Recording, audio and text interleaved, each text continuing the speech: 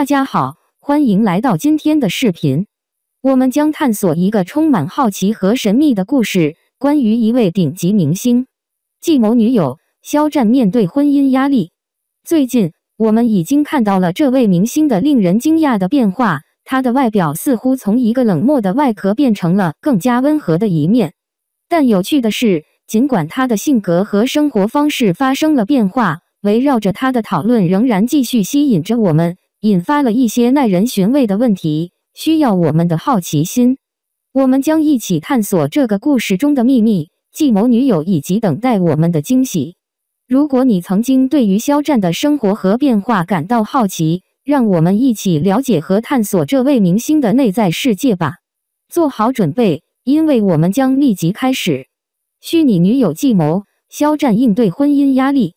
肖战，中国娱乐圈中的熟悉名字，最近成为众人关注的焦点，因为他采取了一种独特的策略来应对家庭的婚姻压力。与其直面这种压力，他选择了一种奇特的方式，创造一个虚拟女友。神秘的妮娜，肖战与无法预测的媒体游戏。听起来与娱乐明星的公开生活方式相反，肖战开始围绕他的虚拟女友妮娜制造了一种奇怪的氛围。他向公众宣布正在与这位女孩约会，但没有透露有关他的任何详细信息。这引发了广泛的好奇心，人们开始怀疑妮娜是否真实存在，或者只是肖战用来避免婚姻压力的一个计划。奇异之处的吸引力，肖战与虚拟女友妮娜。这个故事的吸引力在于围绕妮娜的奇怪和神秘氛围。她从未在任何社交媒体上出现过，没有与肖战的共同照片，也没有任何关于她的采访或分享。人们无法找到关于这位女孩真实身份的任何线索，这引发了关于妮娜的不间断好奇心。肖战的故事，虚拟女友的神秘社交媒体现象。妮娜的失踪已经成为一个媒体现象，吸引了摄影师和记者的注意。人们正在进行调查和搜寻，试图找出关于肖战虚拟女友的真相。然而，他精心保守了这个秘密，没有透露关于他的任何信息。肖战与虚拟女友，娱乐世界的神奇。尽管肖战继续使用这一策略来避免结婚，但好奇心和关注度却不断增加。他不仅成功地抵制了婚姻压力，还创造了一个媒体事件，没有任何娱乐界的人可以忽视。关于妮娜和肖战的故事继续吸引着媒体和公众的关注。王一博越来越低调，酷盖变奶盖，可话题却不断。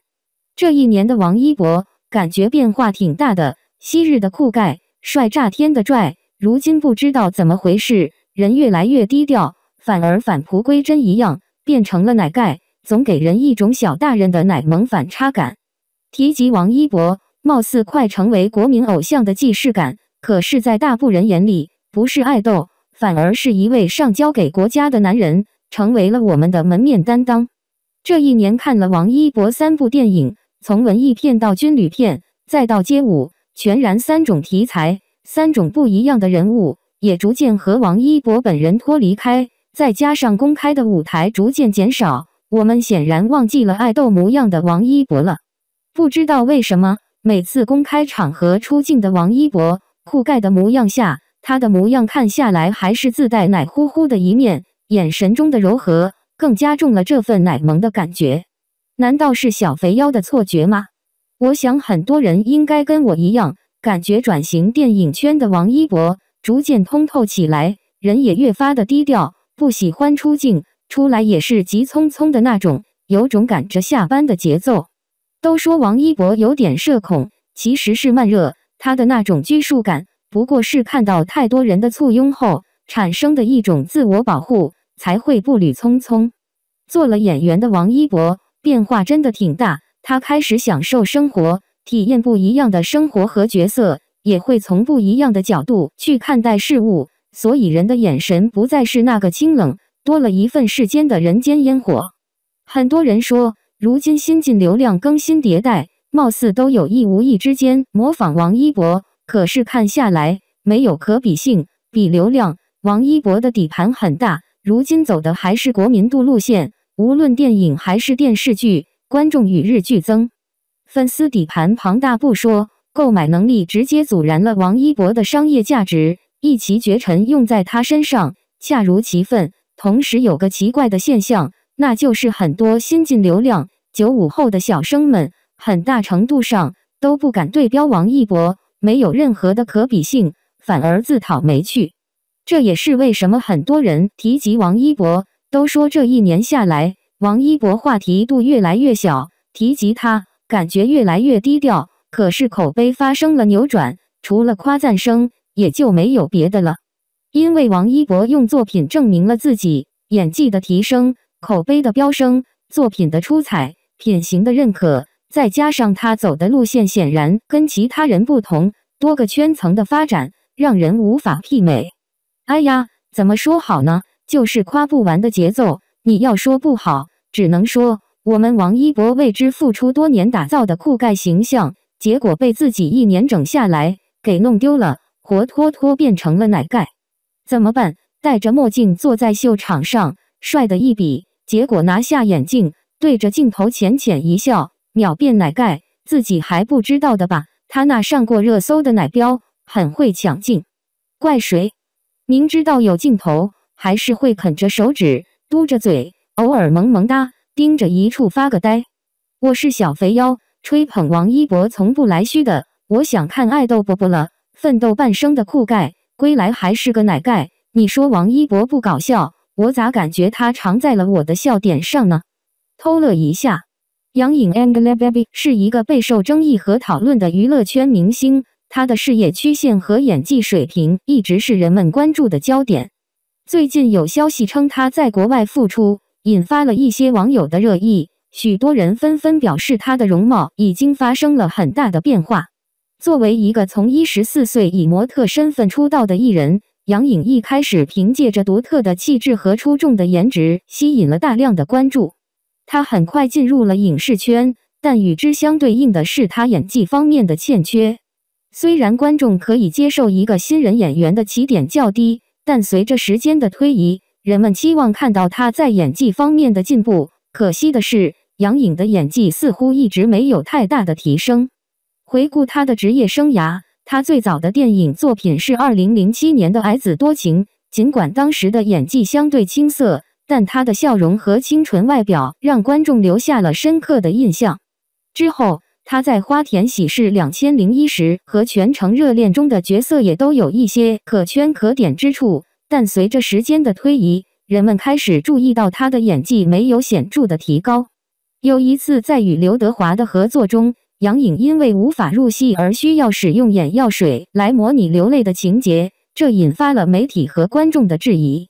这种缺乏专业度的表演方式让人感到震惊，也让人怀疑他是否认真对待自己的演艺事业。尽管演技水平一直存在争议，但杨颖的事业却不断取得成功，她的人气也一直攀升。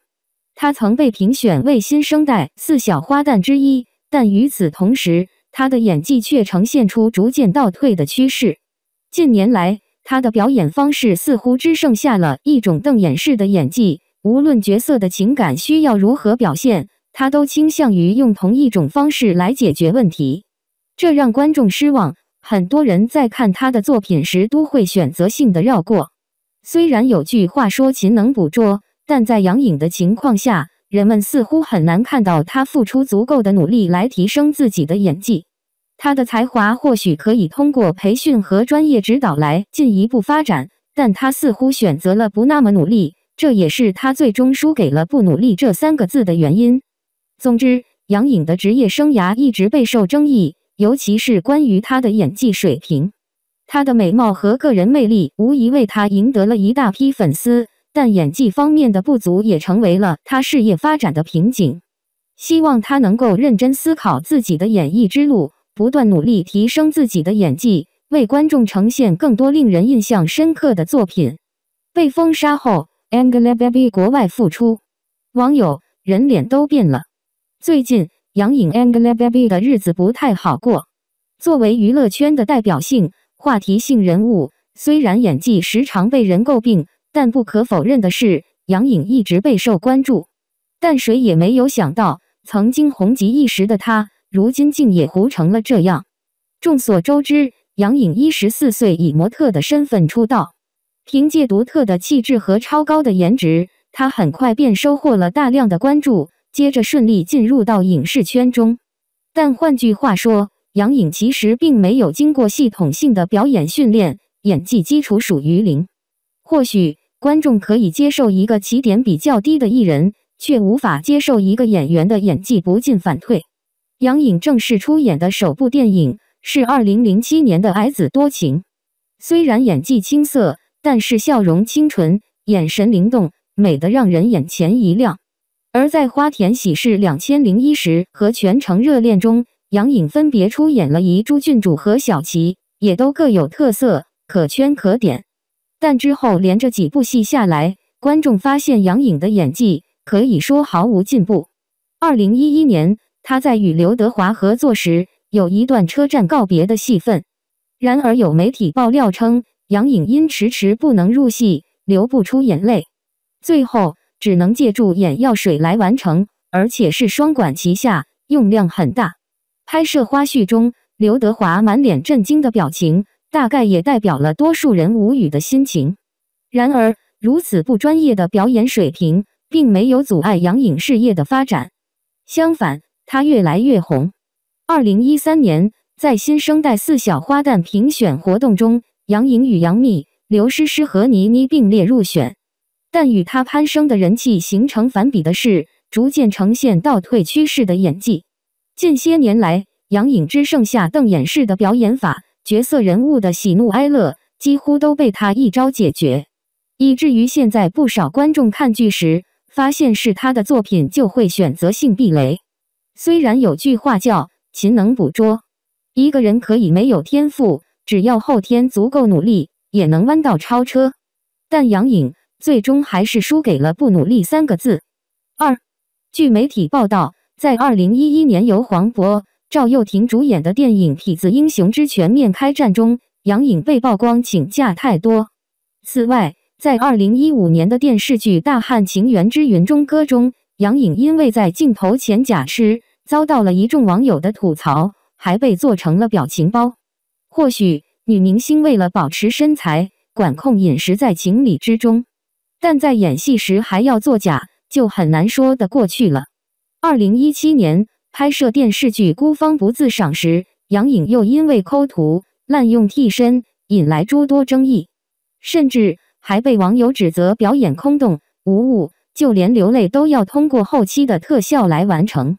除了拍戏时抠图，杨颖还在某次时尚活动中用 P 图模式远程出席，被网友怒怼。2019年，杨颖参与录制了一档户外真人秀节目《奇遇人生》。节目中，她一改以往女汉子形象，变得脆弱而娇气。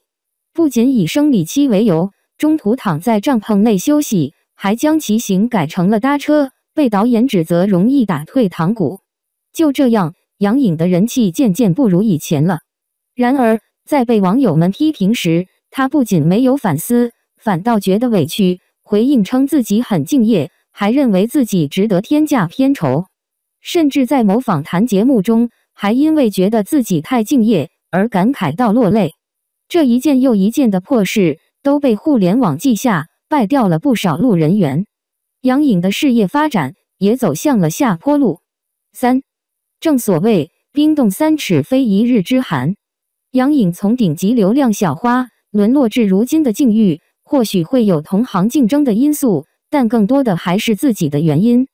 去年，她和黄晓明官宣离婚，自此之后，杨颖便鲜少出现在公众视野中了，也没有什么新的作品，仿佛处在了娱乐圈的边缘。再加上前段时间，因为在国外观看了一档毫无底线的节目《疯马秀》，杨颖遭到了无情的软封杀，工作受到了极大的影响。之前谈好的综艺节目，纷纷用剪辑手段将她从节目中删除。许多合作的代言也相继下架，就连社交账号都被禁言了。这一系列事件让杨颖的形象受到了很大程度上的损害，也让她的粉丝们感到无比担忧。图片来源：网络。毕竟，杨颖始终是一位拥有高名气、多粉丝的明星，他的一举一动都会对社会造成不小的影响。尽管目前还没有明确的封杀消息，但社交账号的封禁对于艺人来说也算是一种很大的处罚。不少网友都感到好奇，账号被封禁的软封杀是长期的还是短暂的？有媒体爆料称，杨颖的社交账号封禁的时间是3个月。事实上，娱乐圈也曾出现过艺人被禁言，然后又解封的例子。但这并不意味着杨颖就一定相安无事，或许还要看她后续的表现如何。4. 本以为在社交账号被禁言期间，杨颖会把更多的精力放在家庭上，并好好的反省自己，但她并没有这么做，反而是选择在国外高调复出。账号被禁言还不到1周的时间，杨颖就被媒体曝光了新动作，以曾经模特的身份登上国外某杂志封面。更令人意外的是，镜头中的杨颖以一头短发的形象亮相，与之前的长发形成了鲜明的对比。这一变化立即引发了网友们的热议。有人认为杨颖这么做是重头再来的寓意，向外界展现内心的坚强与勇气。也有人猜测，这可能是她在娱乐圈的一次自我调整，通过改变形象来吸引关注。不管怎么说，如今杨颖的口碑已经彻底跌至谷底，很难再回到以往顶流的位置了。或许她不想退出娱乐圈，舍不得万众瞩目的明星身份，但现实是鱼和熊掌不可兼得。一个顶流明星不能只享受身份带来的利益，而不去遵守明星应负的职责。正如杨颖的前夫黄晓明在接受采访时说的一番话，很多网友调侃这番话对于他来说是一剂良药，只可惜为时已晚，已经没有了弥补的机会。黄晓明说，作为公众人物，一定要规范自己的行为，要尽量去塑造正能量的角色，因为你不知道哪一部作品会对后辈产生很大的影响。如果杨颖早一点听到这句话，或许会有不同的结局。但人生不是拍电影，没有重来的选项。都说上天是公平的，每个人的一生面临的困难都是相对守恒的，谁也不会比谁过得轻松幸福。因为我们在做任何一个选择时，都意味着放弃其他的选择，也意味着承担相应的责任与风险。如果一个人既不想承担责任，却又想要拥有美好的东西，注定会陷入无尽的矛盾、纠结、痛苦当中。只有对自己越来越严格，能力越来越优秀，才能过上越来越好的日子。